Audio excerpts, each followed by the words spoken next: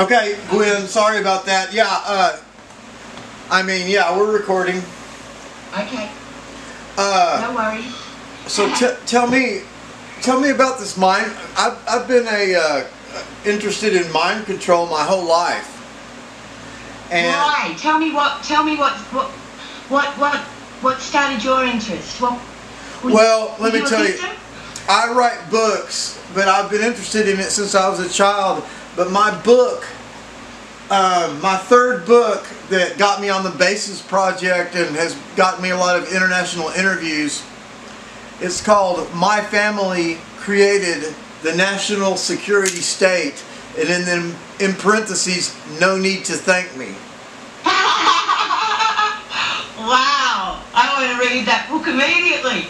Yeah, well, you see, my father's uncle, my great uncle,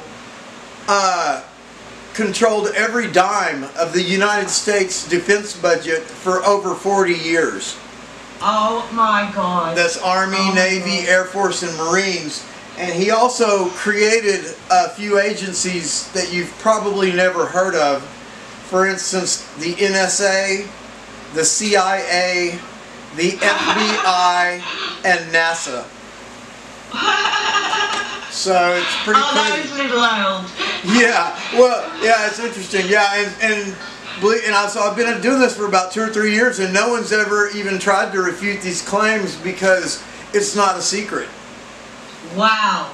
Yeah. Wow. So when did you discover, like, you know?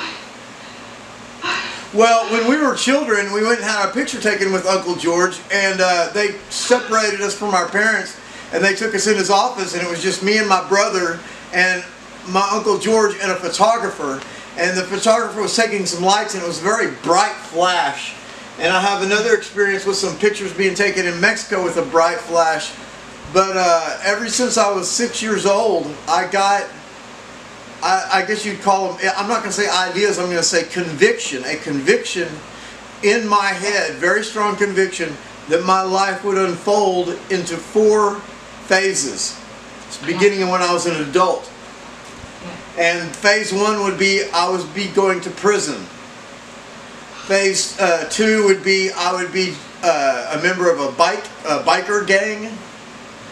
Phase 3 was that I was going to become a rock star, and then phase 4 was that I was ultimately being groomed to be a world leader.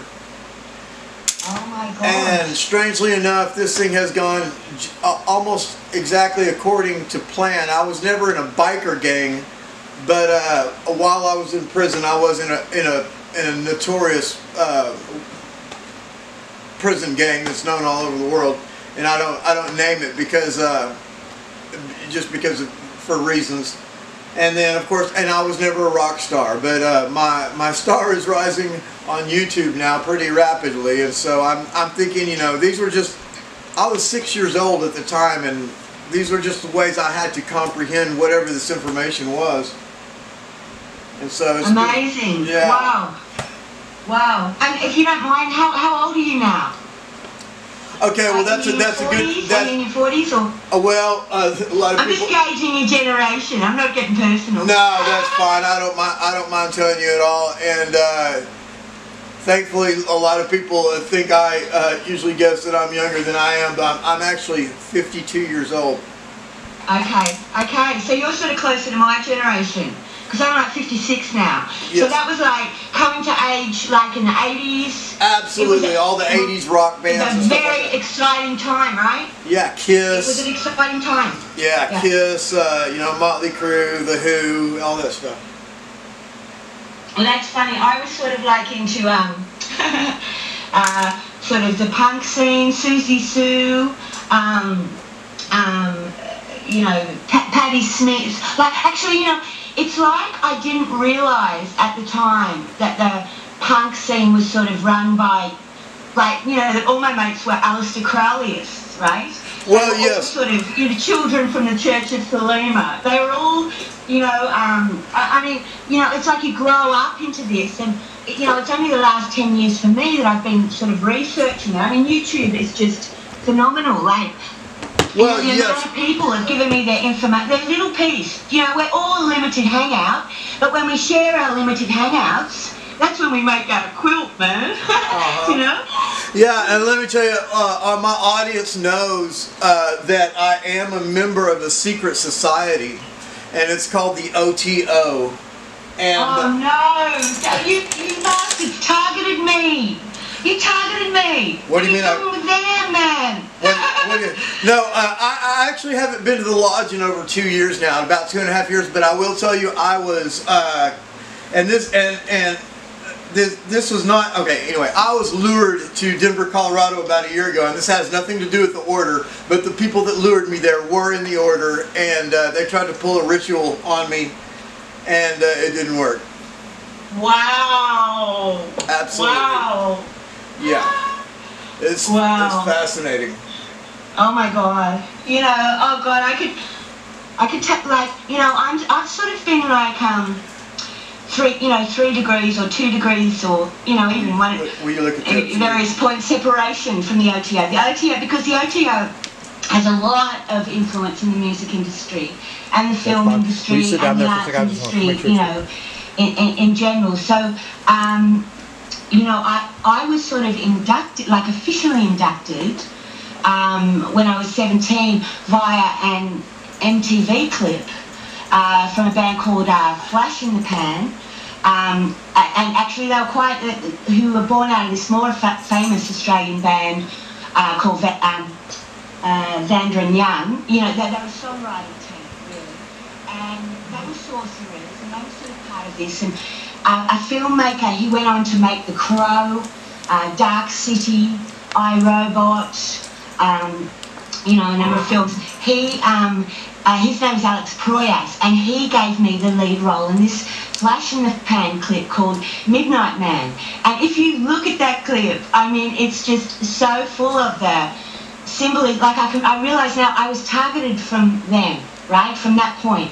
And it was a form of predictive programming. And, you know, this is on MTV. This is a big deal. This is a big clip. He's an up-and-coming filmmaker, you know, like living in Australia Street in Newtown with my, you know, boyfriend at the time. And, you know, there was a lot happening. There was a lot of music and film, and it was, you know, it was that whole 80s do-it-yourself vibe where, you know, you can sort of defy, you know, wherever you came from or whatever, and you can create your own, you know, with your talents, if you're, you know, if you're putting the work, you can sort of create your own scene. So it was very much that vibe around that time. But when I look back on that film clip, if you look up, Google Flash in the Pan, Midnight Man, Alex Proyas, that's me. And, you know, at the time, he directed it. He directed that film. So it was a type of initiation.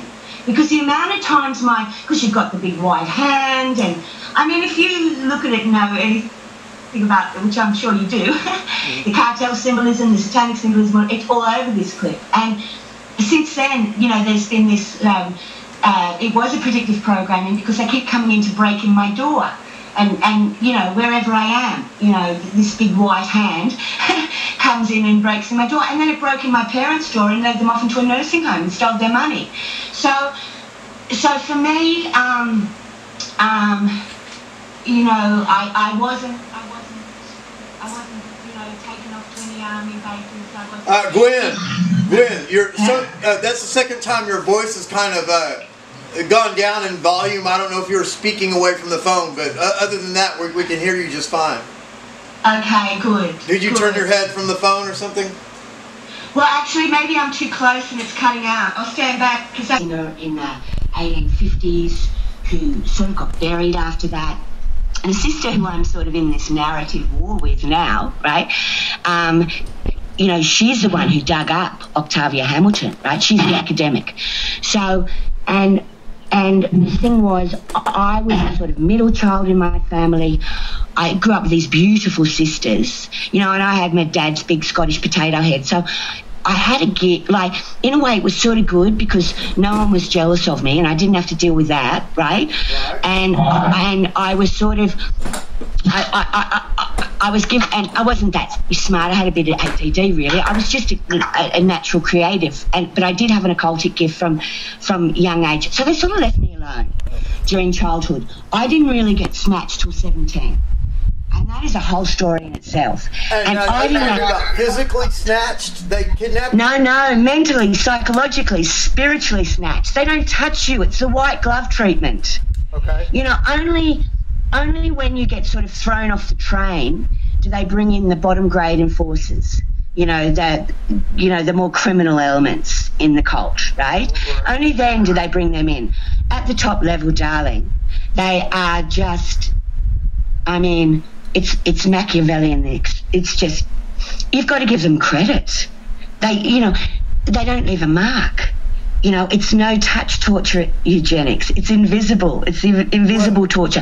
That's interesting that you bring that up because I've always, we hear of this trauma-based mind control, and I've always wondered if that's happened to me, but I've got 3 psychics that tell me I have not been through these trauma-based programs. However, they think that I am controlled, but it's more of a hypnotic type of mind control.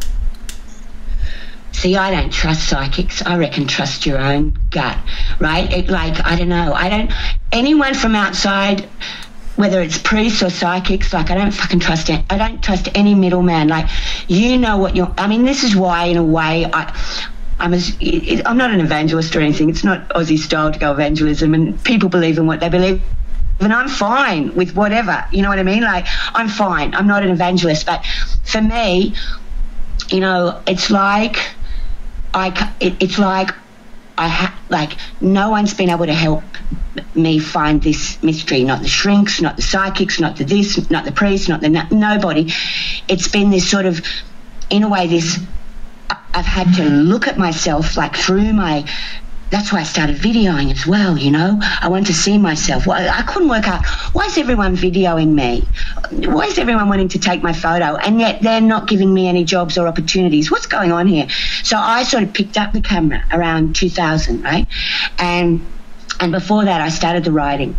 And I'm so grateful I did it because it's like breadcrumbs, every story that I did at the time. And that's with my book, 21st Century Showgirl, I pulled all these stories together.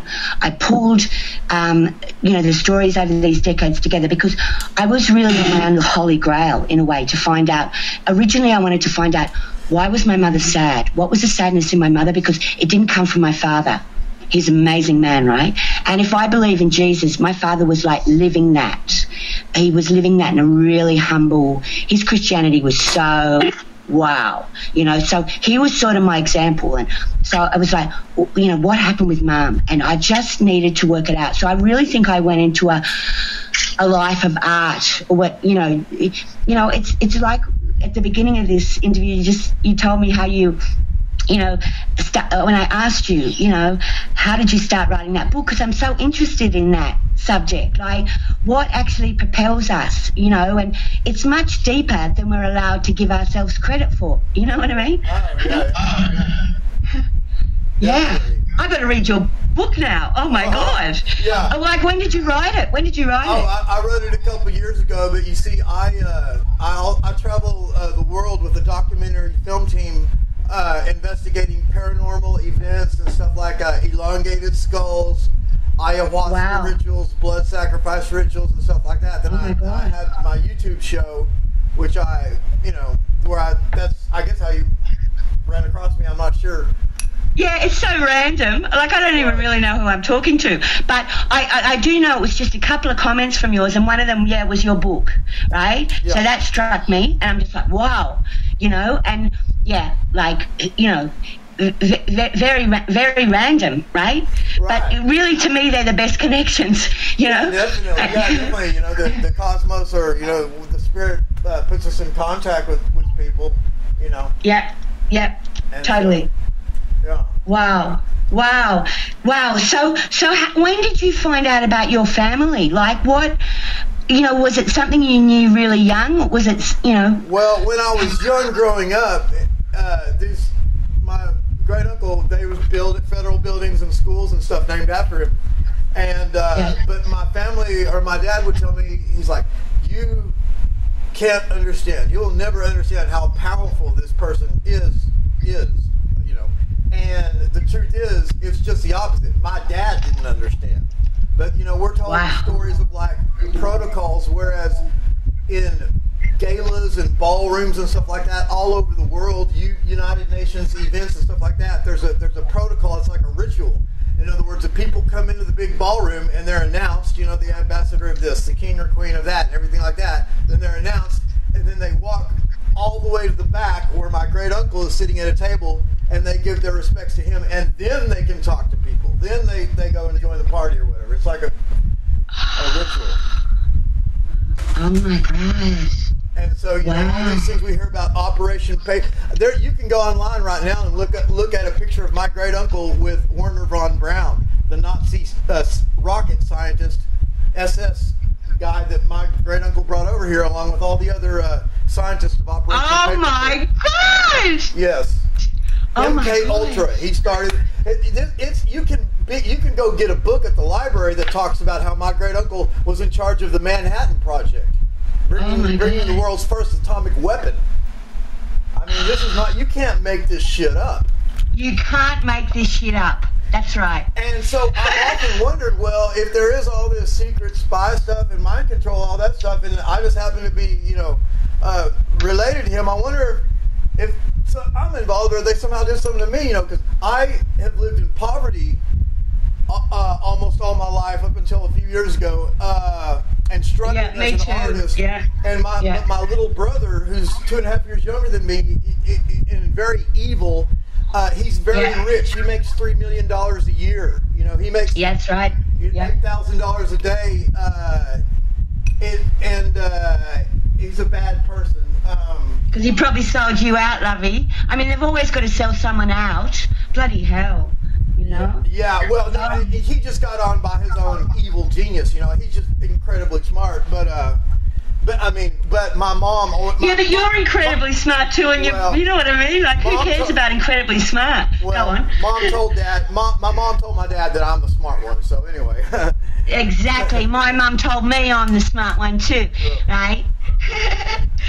Evil is not smart. Ultimately, it's you know, if you're going to feed the death machine, you're a dummy. You're a bloody bimbo. You know. Wow. So you know. It's fascinating.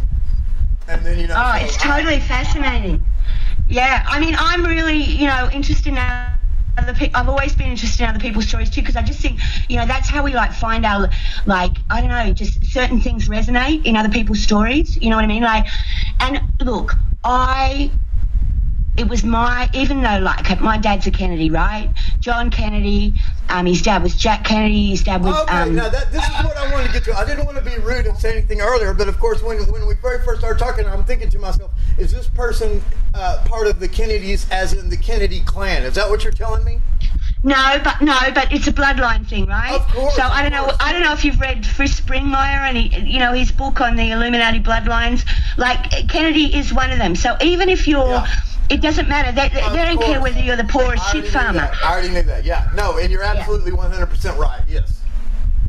See, and it's just like my family. I'm on the bloodlines of the pharaonic dominators, and that's basically kind of, I'm sure, what you are too. You know, or some version of it. Yeah.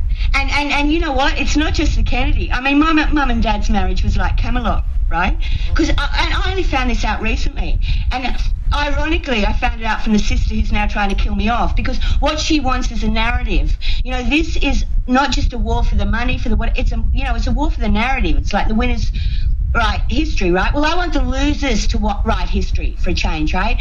I haven't had children because of this programming. I've got no one to pass this on to. I can just be auntie. I can be auntie for the world. You know what I mean? We all got our role. You know what I mean? And I do think this is also, you know, part of what they're doing, destroying motherhood and the different ways they're destroying motherhood, and they're also destroying heterosexual relationships. You know, like there's sort of juice between men and women. They harness everything. You know what I mean? Yeah, they can harness our fun. Yeah, you know, divide and conquer. You know, the rich against the poor. The total divide and conquer. The men against the women. The conservative against the liberal. You know, everything's. Yeah. Or even, you know, that's why I can't even, you know, sort of join groups anymore, because I love other people. I'm so social, but the way they're engineering everything now, they just, you know, if you're traumatized, they'll set you up against someone else who was traumatized in a different way. You've got your trigger, they got their trigger, everyone gets triggered, boom.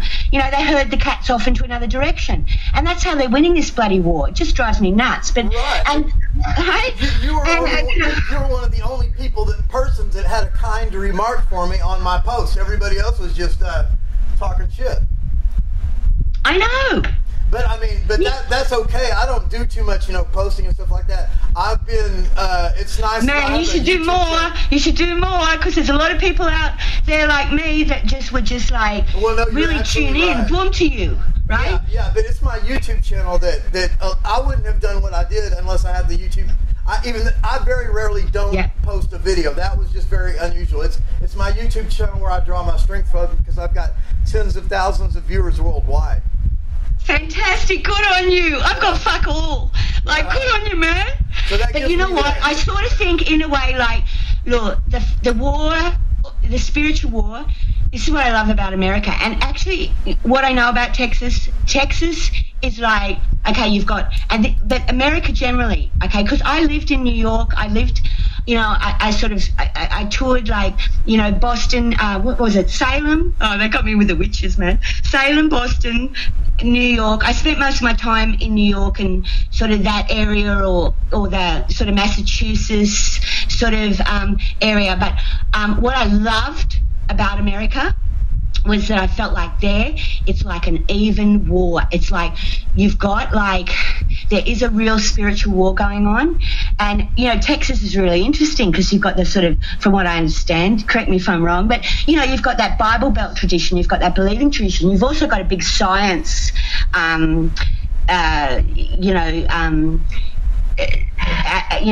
lot of research and stuff in science and all this stuff goes on in Texas. I've had different friends from who I've. Oh my God! Texas is a hotspot, man. Forbes doesn't have to tell me. It's a spiritual cops hotspot. Sorry to interrupting. Go on. That's fascinating. And they had Buddy Holly. Buddy Holly was from Texas. So. Yeah. And look, I've never been to Texas, but Texas has crossed my path on so many levels. Oh my God! Well, let me tell you, I've got a show called Bases Texas. You've heard of the Bases Project, right? I've watched a lot of that. That comes from England. That guy, Miles, someone. Yeah, Miles Johnson. Is that who we're talking about? Yeah. Yeah, he's a friend of mine, and we became friends because he interviewed me on the show, the Bases Project, and I am on Bases 67. I'll have to watch that. I've watched quite a few of those, but I don't think I've seen that, so I'm going to Google that. So go on. He helped me a lot, and I now have a show called Bases Texas. Fantastic! Yeah, Bases Texas. And that's been remarked on enough that now Miles he's fixing to start a new one called Bases 100. But I asked Miles' permission to start Bases Texas if I could use that name, and he agreed to that. That's respect, and we need to respect each other, and that's the sign of your character. Good on you. Yeah. Right. Yeah. So, you know who James Casbolt is? Bloody oath, man. I don't know any of these people personally, but I've been following this shit for a decade, so yeah, right. I do. Well, I don't know James Casbolt. You know Max Spears, right? Yes. Do you know Sarah Adams? Who she is? Oh, yes, I've watched her too. Sarah Adams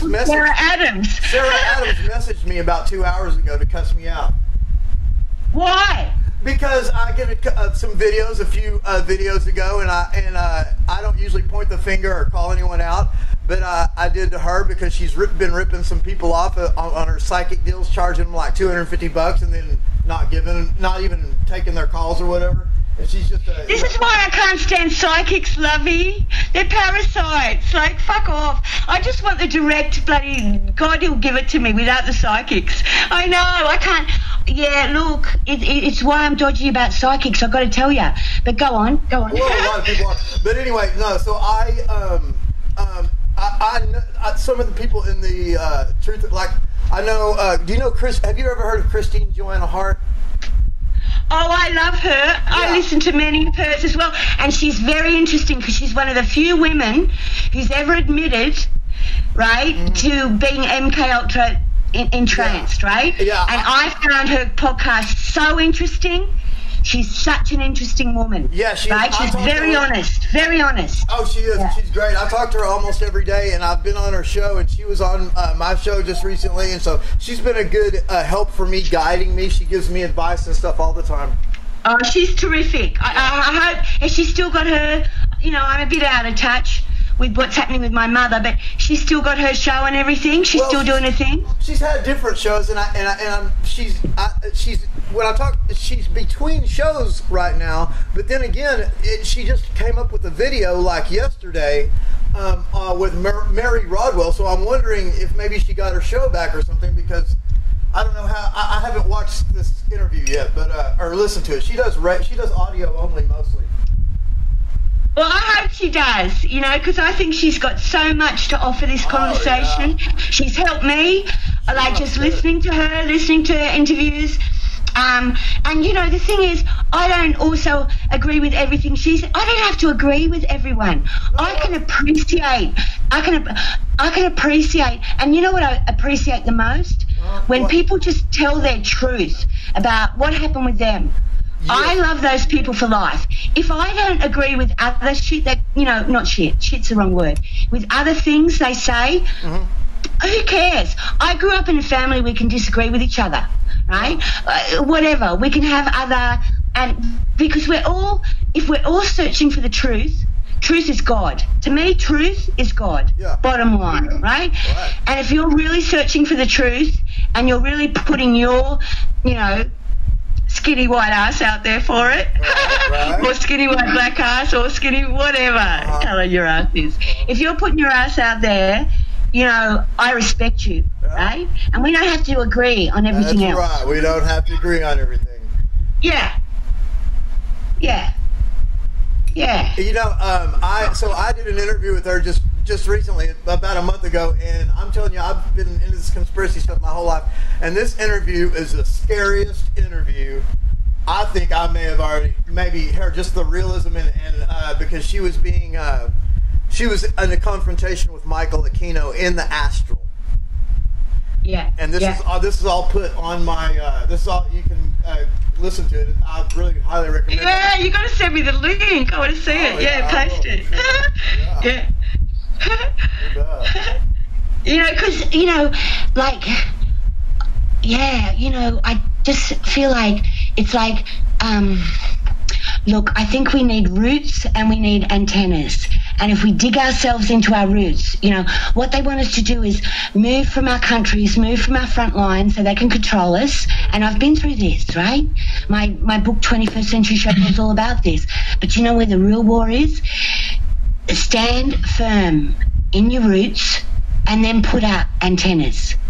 And then tune into other people who are also in other roots, right? Yeah. And that's how we, you know, that's how we change the world. Not from the fucking penthouse, from the bloody, you know, garden, from the roots, right? Yes, I agree. Yeah, but you can still appreciate other antennas, like, oh wow, thanks for like coming up through your roots, and you know, you put your antennas out and I heard ya, and I'll tell you about my roots now. Like, with losing my parents, the way they've taken my parents from me, it's so full on, but I'm like, it's all about roots. Like, you know, if I have a message to anyone in your audience, and they probably know it anyway, like, just stay put. We're all in a Gaza Strip, right? I'm in a Gaza Strip in Sydney, you're in one in Texas, Joanna's in one in, you know, because, you know what? Very good point. That, I love the way that you're saying that. Yeah, they turned the whole damn world into a Gaza Strip. Yeah, man. Absolutely. Yeah. And then they want to erase each other's memory, so we've got to be each other's memory. No, it's all about that. It's all about rewriting history, and, you know, then the chronology deniers. Have you heard of this latest thing that's going on, the Tartarian Empire and mud floods and stuff? Oh, God, you know, I'm not catching up with everything, but fill me in. What's this? Well, I will very little, because this is the biggest, I mean, it's turning the whole conspiracy world up on their head, and it's so true once you see what it is. There was this ancient civilization that even just only 150 to 200 years ago got erased from the history books. And let me tell you, all these damn buildings, Victorian buildings and all that shit, The people who they said built them didn't build those things. They are much older than that. All these old cathedrals, they're not churches. They're power stations for the collection and transmission of wireless energy. Is that why that one in France got burnt down? Probably, and that's what the Eiffel Tower is. I mean, just look at the Eiffel Tower. They said, oh, it's a big sculpture. That doesn't even make sense. What does the Eiffel Tower look like? It looks like an antenna. That's what it is. I know, or a big dick, like a robot dick. Awful. Yes, and so it gets so deep. Check out this side. We don't know that all aspects of this, what they call Star Forts, Mud Flood, and Tartarian Empire are real, even though the Tartarian Empire is totally documented all over the world. It had ambassadors to all these different countries and stuff like that, and they've tried to go erase it out of the books, but they weren't able to erase it everywhere, and it's so there. It's totally documented. But some of the weirder aspects of this is, if it's true, I'm not saying this is true, that when the Pilgrims landed on Plymouth Rock, the Empire State Building and the Manhattan Bridge were already here. Oh my God! Yes, that is a device. The Empire State Building working together with the Manhattan Bridge. It's all one device. Oh my God! Look, you know what? Like, when I get some money, I want to send you my book, 21st Century Showgirl, right? Because it's a sort of magical realist memoir, which, you know, in retrospect is, you know, whatever. An MK Ultra realist memoir, whatever, you know. But what happened was, I call him Mr. Manhattan, right? I meet him post 9/11, right? After I've done the show, like, called Last Night in New York, where I collect everyone's stories off the streets in New York, right? 6 weeks after September 11th, right? And then I got targeted really badly, right? And everything started to go to shit.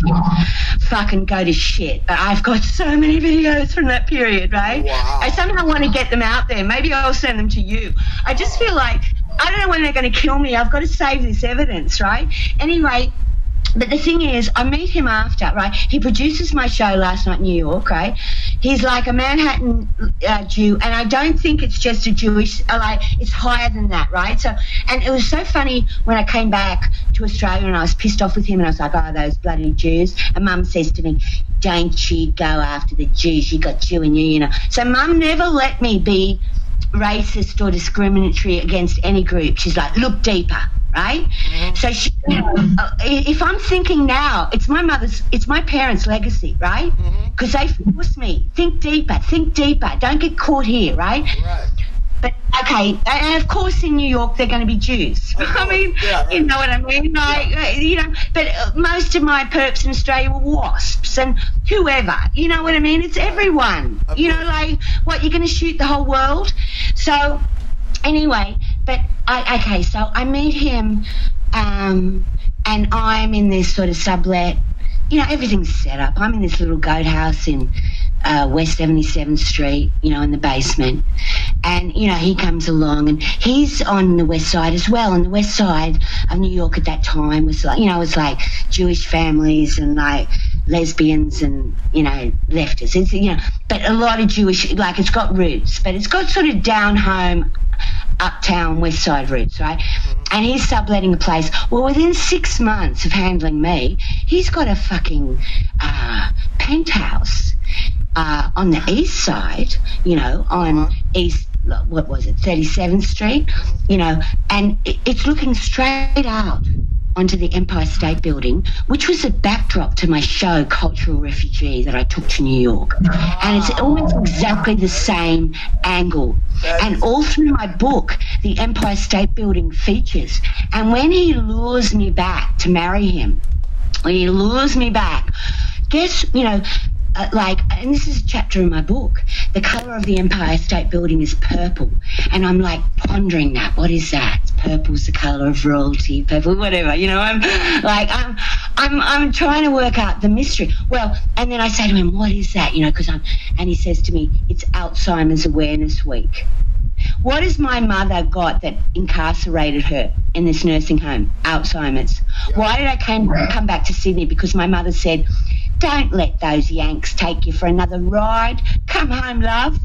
But when I came home, my sister Trish, Grand Dame Trish, and her academic husband, right, Joseph Yesi, have already fucking lined her up, got his mother to humiliate me at the Christmas table, like, you bring bad men into the family. Why do you bring so many bad men into the family? You bad girl, right? All this shit, right?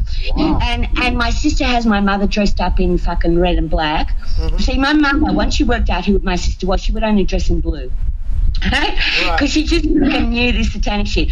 Whenever they set up a ritual for me, what do they dress up in? Red and black, right? Like, it was, you know, there's too many patterns. Like, okay, I just believe in patterns, you know? Right? I'm just looking at patterns. Did you actually marry this man? No, darling, I escaped him. But you know what? He was supposed to have pushed me off that balcony like that. I escaped him. And it's all in my book, 21st Century Showgirl. And so I've been trying to get that book out of this country. So, you know, like, that book is... Is it fiction or non-fiction? That's what I'm trying to find out. The 21st Century Showgirl, is fiction or non-fiction?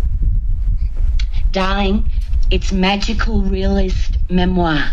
Okay, and do you know what else? There's no such thing as fiction. I know There's no such thing as fiction. Yeah. Fiction is just the unconscious that's too scared to expose itself, all right? Of course. So I never called it fiction. It wasn't fiction. It was happening in real life. But I was in a lucid dreaming. I was in a trance state. Yeah. So I'm probably the fucking only mind-controlled slave in the world who's written her own book. Okay, Fritz Springmeier had to, you know, write the book for the whatever. You know, like, everyone gets someone else to write their book. Yes. I wrote my book, man. I wrote my book because I got my Kennedy father in me. How long ago was the book finished? Okay, I came back from New York in 2006. I knew, there's something wrong with me. I've lost my judgment. I also knew my sexuality had been weaponized. I knew something was going on. And I thought, your what had been weaponized? My sexuality. That's what I thought you said. Okay, this is fascinating. Okay, I'm with you. Let's go. Let's hear it. My sexuality had been weaponized. I can show you my body of work in performance from the night. This is why they're erasing my work. They're erasing me. I'm being erased as we speak, right? And that's why I gave you my Lobster Gate site. Just fucking download everything.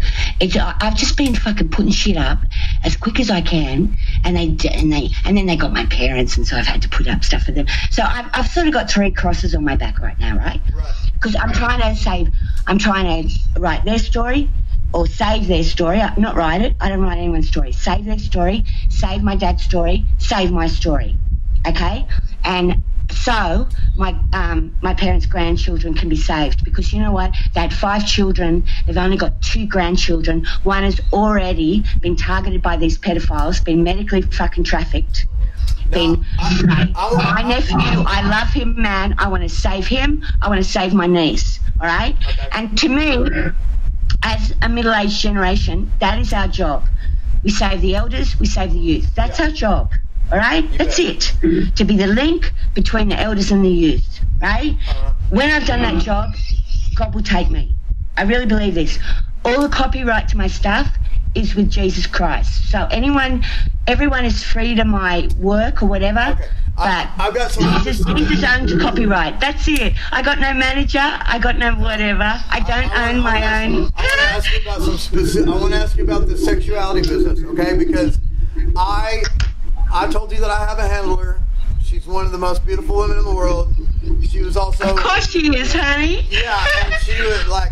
Anyway, she's really in the Hollywood stuff. Okay, but did at that time when you had that, did you have like almost like a superhuman sexual ability? And they trained me with geishas. They trained me with geishas in Tokyo.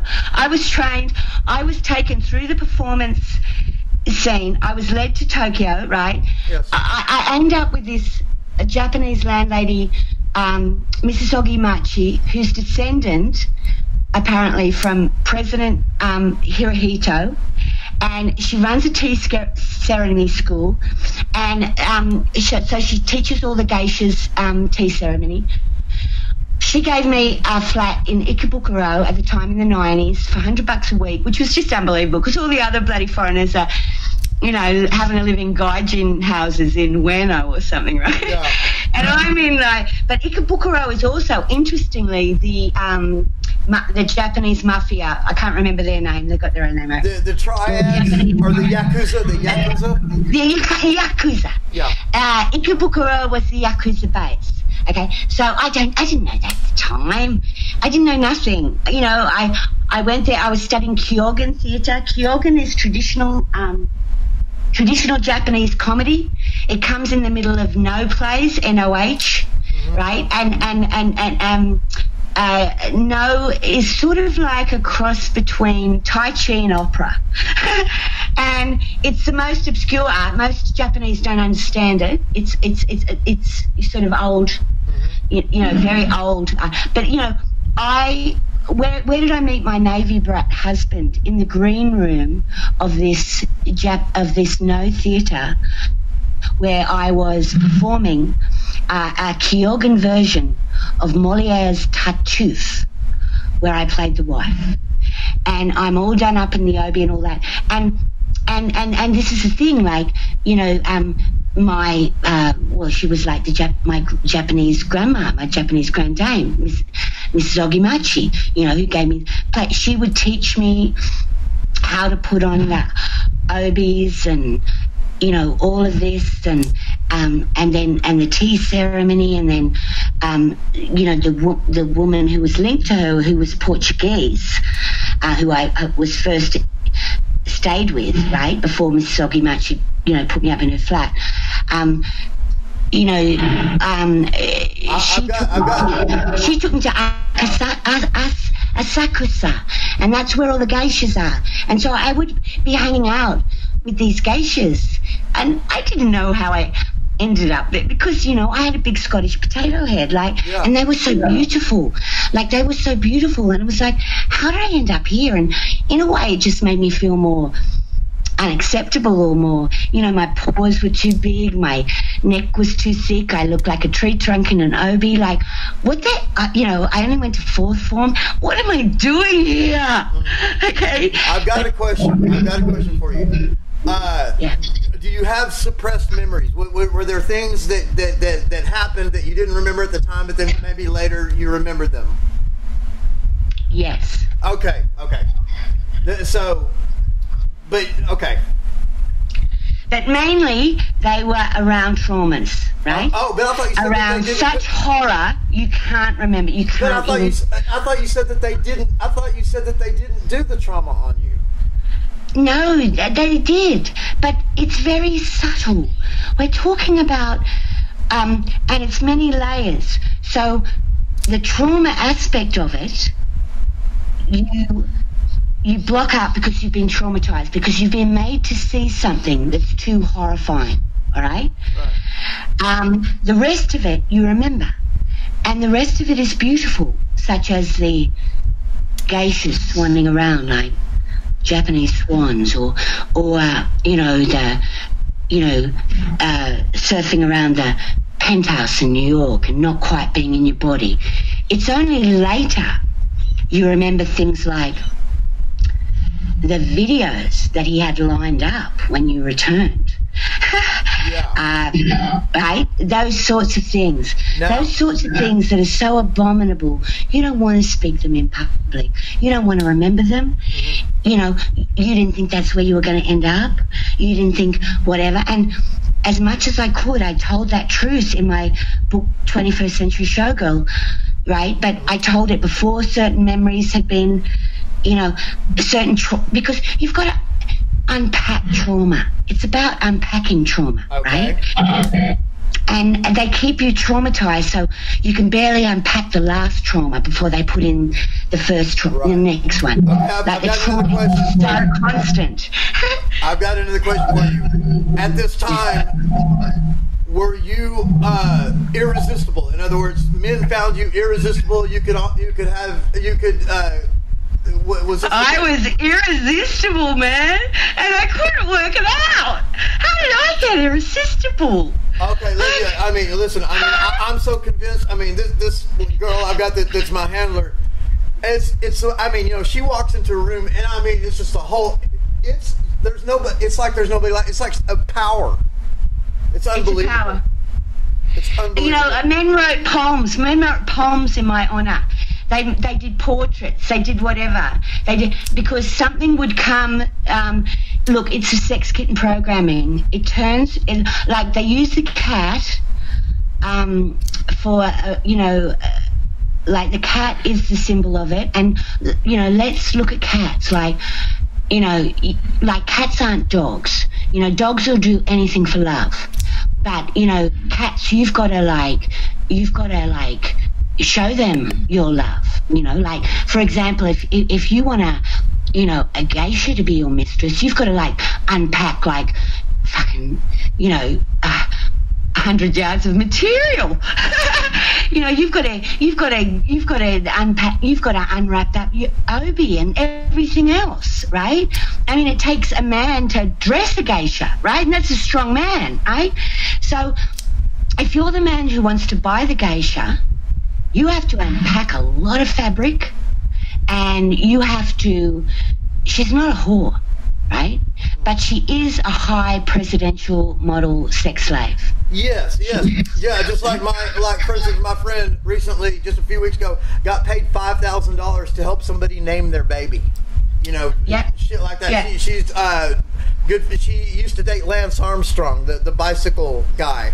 Oh my God! Yeah, she's and we have not exchanged, and I can blot out the email part, but what's your email? I'll tell you offline. Yeah, we're not. I'm not stopping the interview. I just want you to tell me the email, or if you have one.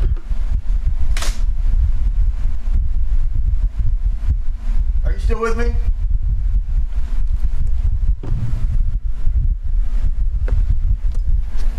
Hello? Oh, sorry, the cord came out of the phone. Hold on. Okay, can you hear me? Yeah. Okay, I'm sorry. The cord came out of the phone. Okay, my bad. Okay.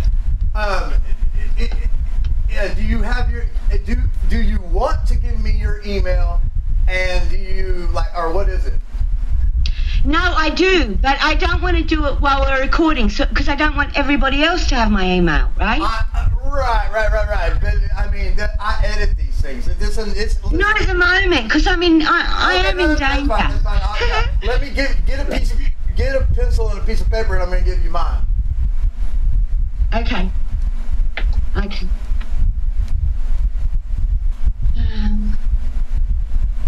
Okay, pencil, piece of paper. Okay, I'm ready. Okay, okay, I'm going to do Alpha, Yankee, India, Nashville. Okay. Okay, so that's Ayan, okay? And then the second word, but there's no space, is Thropos. Thropos. Ayanthropos at gmail.com. Thropos. That is correct. Let me spell that back to you. Okay. Ayanthropos. At gmail.com. Okay, great, got it. Right, so I'm not, if it's no trouble, just send me an email. No, of course I will. Okay. Of course I will. It's just at the moment, with everything that's happening, it's like, oh my God. They're like attacking me from all sides because I'm at the end of a long war, all right? And my main focus is to save my parents. And my parents' legacy, both of them, is actually more important than mine. And if I've suffered or gone through all of this, because even when I was in Tokyo, like everywhere, my parents never let go of me, right? I've got letters that I wrote to them back and forth. So I've got all this evidence, like a lot of stuff's been stolen. But because my parents kept a stable house where until they got kicked out and my brother destroyed everything, well, not everything, but, they saved a lot. And I tried to rescue as much as I could, because what I am looking at is the memory of my parents. And I haven't even really told you about my mother yet. But what I've realised is, yeah, my dad's a Kennedy, and so that's enough reason to get you, CIA targeted. Yeah. But my mother and hers is a bloodline that's been hidden. My mother is descendant. She's a bastard blue blood from the 10th Earl of Pembroke, this fucking prick who used to, psychopath extraordinaire, who was married to Elizabeth Spencer. So, we got Diana, you understand that her maternal bloodline's been cuckolded and, sucked in by these bastards, for millennia. But, so Elizabeth Spencer was married to him. What was his name? Henry Hooper or something. 10th Earl of Pembroke, and he had mistresses. One was called Kitty Hunter. I mean, do you believe the names? They're just unreal. Kitty Hunter. And the other one was Carolyn. God, why does that? Well, I've got blocks in my memory too, right? That they've almost sort of put in, like, don't remember that, right? Carolyn Metcalf. And what happened was she was marrying some guy in Venice, and he seduced her away from her wedding day into his bed, got her pregnant with Carolyn Metcalf. Actually, the woman who got pregnant, her name's lost, of course. Got her, and you can look this up on Wikipedia, it's all there. Got her pregnant with Carolyn Metcalf, and that's what my mother is descendant from. So we're descendant from bastard blue blood of this psychopathic 10th Earl of Pembroke who used to break horses for the British military. And my theory is, they did with horses what they did with people, because horses are very intelligent, very sensitive, right? And if you want them to run and win for you, you'd better work out how to traumatise them in the right way, right? Yeah, right. So this prick, right, this fucking prick, this old royal psychopath, practices on horses and then tries it out on women. And then, so then descended from Carolyn Metcalf is Octavia Hamilton. And I've got to send you the dissertation my sister did on Octavia Hamilton, who's my great-great-grandmother, who was the most scandalous woman in Australian opera. And I didn't know this when I wrote my book, 21st Century Showgirl. Wow. Because I became the scandal, right? I didn't know. And that's why they're trying to wipe out my book, everything. Because the thing is, you wouldn't know this being in Texas, but anyone from Australia, your voice went down again. My era. Say that again. Your voice went away for a moment, but now it's back. Okay, I'll say it again. You wouldn't know this being from Texas, but if you've got any listeners from Australia, there was a show in the 80s called Simon Townsend's Wonder World. And I was cast as a reporter on this show. It was a really big Aussie show. If you Google it, have a look. Actually, a lot of the stuff, all the videos were, it was a big television show. It ran for 7 years. It won 5 Logies. The Logies, like the Australian Television Award. Right. And they had national auditions all over Australia to choose, the reporters, right? So it was a huge cattle call, right? And the press was involved and everyone was involved. And, so I was up against, say, 2,000 other women, right, for getting this job. And I got it, and I know now it was... the producer, Harvey Shaw, he was ex-Australian military intelligence, ex-Duntroon. Duntroon are the elites of the military, right? If you talk to a military guy, who came up through the ranks, right, he'd like, those Duntroon faggots, they just come in and start telling us what to do. Because a normal soldier has to come up from the ground, right? But the Duntroon faggots... they just go through Duntroon and boom, then they get to order around the real men who have to come up through the ranks. You know what I'm saying? So anyway, so Harvey Shaw, ex-military intelligence, and I remember when I first filmed, we first videoed my first stories for Wonder World. you know, because they weren't sure about me at first. You know, I was a bit odd.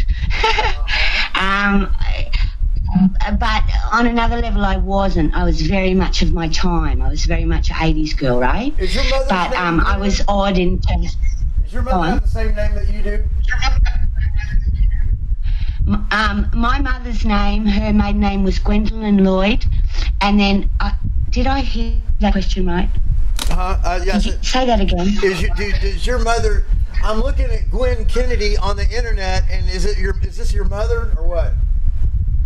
Yeah, that's my mother. Okay. And she was Gwendolyn Lloyd, who became Gwen Kennedy, right? Yeah. And so she's the one, like the erased bloodline, right? She's the one descendant from the 10th Earl of Pembroke and from the scandalous Octavia Hamilton.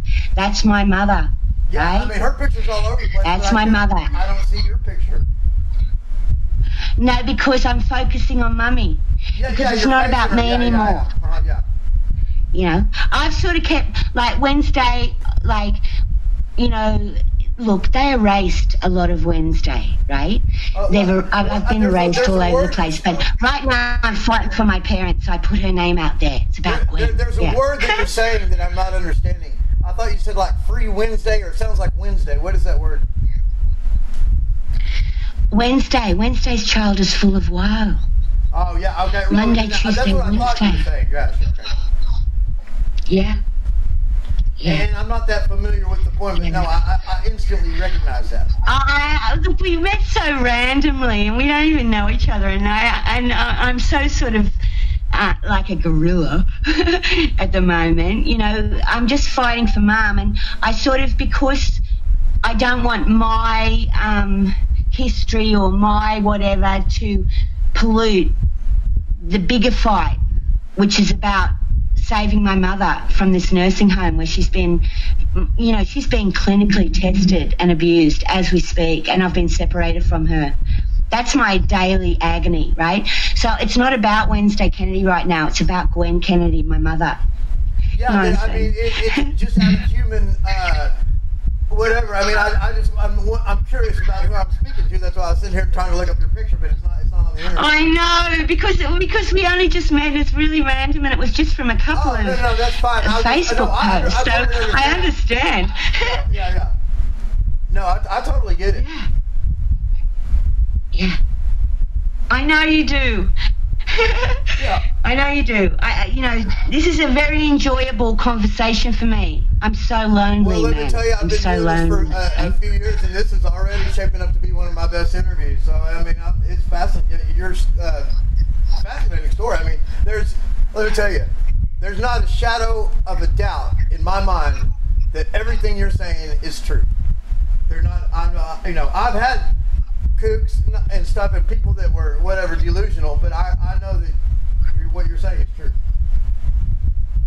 As God is my witness, thank you, you smart guy, thank you, you know. And the thing is the reason why I've sort of had to produce so much evidence, which they keep deleting, is because they keep saying I'm crazy on this, on that. It's like, hey, I got the evidence. But then they delete the evidence, you know. So I'm sort of in this terrible position, right? It's a war, but we're all in it. I don't think like it's only happening to me, you know. But how you get, look, everyone is kept so isolated and so discredited and so entrapped in their own way. I'm someone who in the past, you know, I'd have to work out, okay, I want to do a show. So how do I get people into that show, right? So I have to, like, do the graffiti, do the posters, do the press releases, work out how I get my plane ticket there, negotiate with the venue managers, you know, like I have to work out a lot of shit. I cannot negotiate this era. I cannot negotiate it. They've worked out how to separate us. I don't know how to do it, right? And, you know, if I can't do it and I've got this, like, I'm like an old show girl, I've got this skill set, if I can't do it, no one can do it. Like, fuck, well, maybe you can. You're pretty good. Well, but you got these followers. You got it happening, but fuck, I can't do it anymore. I don't know. Well, I'm like an anachronism. Right? I'm an anachronism, right?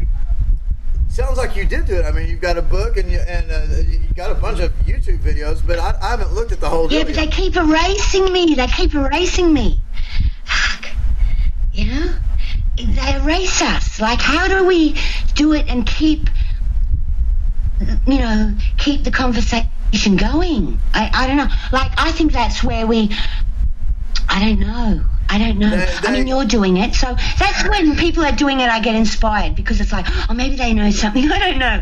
Well, yeah, you know? I mean, read between the lines. I'm like an old dog, but I can learn new tricks. Yeah, well, remember what I told you earlier there, and not that they've been kind to me. I've done 2 stints in prison. I've had a life of extreme violence, and that was part of some of the trauma. But yeah, I mean, they're in my yes. reality, they're grooming me to be some type of world leader. So yeah, they've got to help me do shit. But at the same time, they know that I'm going to betray them at some point. You know, it's just weird. Yes. So they have to control you. You've got that prison sentence behind you, you know. Like, they either give you a prison sentence or a disability pension. I don't think there's much difference. Oh, disability pension something that will discredit you. Disability pension is much worse, or anything having to do with psychiatrists is much worse. Or like the situation your mother's in, which is tragic, where they can force medicine onto them. Yeah. Yep. The pharmaceutical bullies, the pharmaceutical assassins. Yep. That's who the police are. People think the police are those guys in the blue uniforms with the guns. That's nothing. The real police are the guys in white lab coats who will stick a needle in your arm, and they don't even need an arrest warrant or anything, because they're psychotic. They can say you're crazy. Amen, brother. Amen to that. Who you gotta that is the truth. That is the truth. And the American Psychiatric Association, the APA, advocates electroconvulsive therapy for children. ECT. Yep. That's putting electricity onto a child's head. That's satanic. Oh my God. That is satanic. That's satanic. It's satanic. It's satanic. You know, how do you fight them without becoming like them? They make me so angry. This is why the only way I cannot become an assassin myself is Jesus. Do you understand that? It's the only way, because honestly, there's no justice. There's no justice in the system. They take everything from you, and then they take your parents, and it's like, okay, I just got to like put my hands up to this, and it's like, okay, my only obligation or power is to tell the truth. The rest of it, I have no power over. Yeah. That has been more than proven how powerless I am. Now, in your case, they had some help. It sounds like they had some help from your brother and sister. Look, you know, because of my parents' bloodlines, they've been targeting my family since birth. My mother had twins to begin with. I mean, who did Dr. Mangala's love experimenting on? Twins, right? The most beautiful girls you've ever seen in your life, like just adorable, right? And then there was me, little Irish potato head, and then my beautiful little sister came out, and she became a newsreader for the ABC, and they got her, and I know how they got her. And this is the thing why it's been so hard to dob on my sisters. Especially my sisters, because my brother's adopted, but my sisters are blood, right? So I know, you know, I've seen the way they've been cooked. I've seen the way we've all got a little bit of that occultic gift, disassociation, high visual, being able to sort of visualize things, so they can just plant things in our head and we'll visualize the rest. Highly intelligent, highly sensitive, very Princess and the Pea types, right? Yes. Because of the bloodline, right? Yes. And so they have absolutely been able to no-touch torture us. And then they use my brother as the handler. Okay, it's not his fault, but I'm not going to give any free rides to the Neanderthals. You're not as smart as the bloodline you were fucking adopted into, so get to the back of the room, you fucking Nazi, Stasi brown shirt prick, and say sorry to your mother before she dies. Say sorry to your mother before she dies, prick. There you go. That message is going out to the world right there. Your personal message to that man. Yeah. That's a message. Yeah. You're great. You're like an angel. See, the thing is, to me, I don't even care if you link with the OTO. You're an angel to me. Anyone who helps my mothers and what's happened now get out, like, love you. And, you know, I can't talk anymore because I'm too tired, so we should finish up now. But this has been the most fantastic conversation. Fantastic. 55 minutes. I mean, it's jaw-dropping, the testimony that you get, and I really want to speak with you again sometime soon. And so you've got my email, and of course please reach out to me and let's stay in contact. Yeah. Thank you so much, Gwen. And give my regards to, you know, Joanne Hart and, you know, the guy who ran Basis and all the people. You know, I'm not part of that, whatever, but I've been watching. I've been grateful for the work you've all done and how you sort of tag team each other, and, you know, it's given me strength. Well, and you've given me strength. Thank you for your kind words that you said on just a Facebook posting. You know, that was very nice. And it brought it. Well, you know what? It was more than kind. It was like, you're brave, man, and I've got resonance there, and just bloody hell, keep posting. I will.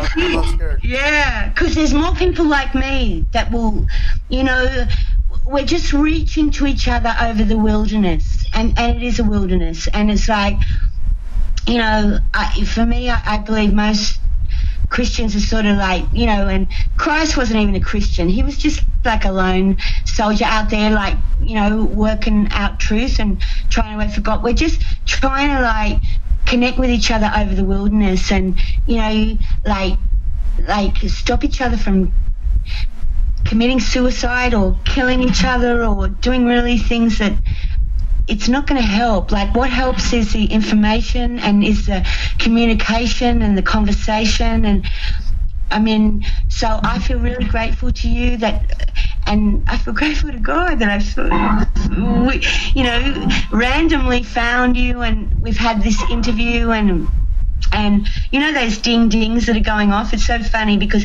somehow when I tried to download my videos when they were deleting them, and I downloaded some infection, and now I've got all these women saying, I've got all these women in front of me going, I love a big dick, and will you meet me tonight?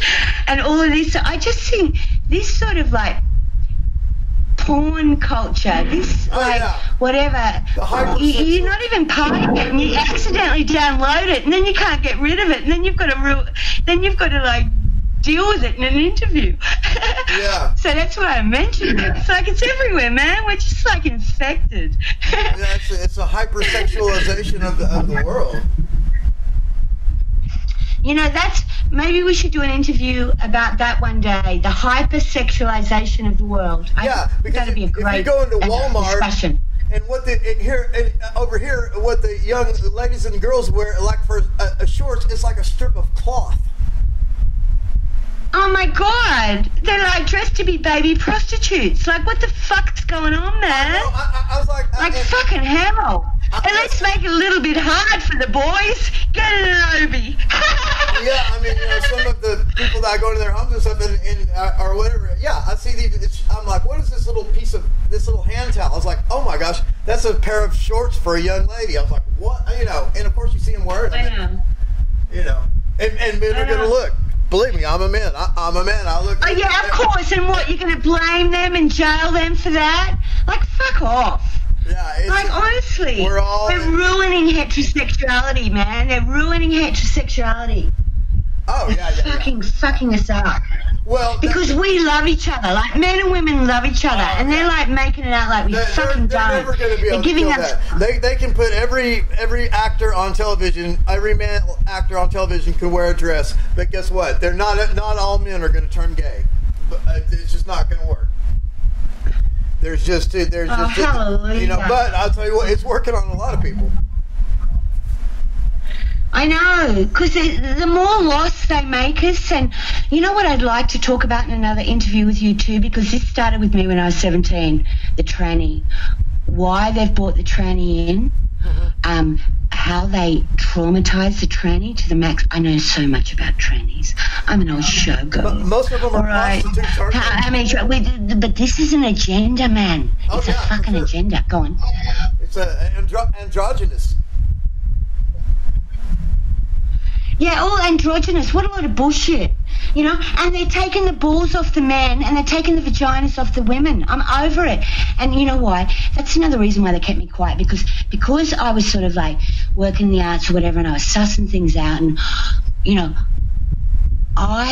when I was married to that French Navy brat, well, he's not really a poofter. They're like eunuchs. They destroy them so much sexually. They don't know what the fuck they are. And so they get attracted to people like me because they think, oh, you might make me heterosexual again. Well, you know, only God can do that, darling. I'm just a woman. I'm not God. But but I was noticed, like, I had this performance space in my backyard after I married him called Impromptu in the Yard, it was. And it was, you know, different performance artists, comics. Actually, I did have a stripper. She had a marvellous skill. She could pop ping pong balls. My vagina, but you know. Anyway, but it was a bit much because the stage was a bit close to the audience in the face. But anyway, I was just at that time. I was just exploring women, heterosexuality, whatever. And I had this performance space in my backyard. And guess who it got closed down by? A fucking gay mime. Never trust a gay mime. A gay mime came in during it, and during the, I had different people getting up and doing their pieces, whatever, you know, comics and monologists and musicians and stuff. And the gay mime gets up in the middle of it, goes in the middle of the comic and goes, heterosexual sexism, and he fucking gets up on the stage, close it like that. We had to fucking get rid of him because he wouldn't get off the stage. And what does he do on Monday? He dobs us into the Leichhardt Council and we get closed down. And during that show, it's so interesting. On the balcony, right, next to us was standing a gay architect, Neil Armfield, who ran the Belvoir Street Theatre at that time, and this, I can't remember his fucking name, but this Japanese guy, who, you know, was living with him as a flatmate. They're all part of the same thing. And Neil Armfield, who runs the Belvoir Street Theatre at the time, you know, says to me, oh, well, I don't, you know, he disagrees. I shouldn't be able to have a show about heterosexualism in my own backyard. I've got photos of this, right? And so I'm having this bloody argument with, like, Neil Armfield from my backyard and his balcony, you know, with the gay poofter next door. So, look, that's how long they've been fighting me. I knew in the 90s they're trying to kill off the man-woman connection. And I knew it, and I created a show, right? And I created a show, and who cares if you get a ping pong ball in your bloody eye? Right. Might wake you up, you bastard. Yeah. Might be the eye that wakes you up, you fucking bastard. No shit. Right? And it got closed down by a gay mime. And so I've been in this war for a long time on the grassroots. And we'll talk about that more later. But wow, what a great conversation. Like, I think you're fucking fantastic. And, like, you know, God bless you, man. Even if you don't believe in God, God bless you. Yeah, right. Okay. And you're great. I'm going to put this interview out there, you know. And, you know. Okay, cool. Cool. Thanks heaps. Let's talk again. Yes, let's do it. Okay. Thank you so much. I will talk to you later. Thank you so much. Bye. That was excellent. Bye-bye.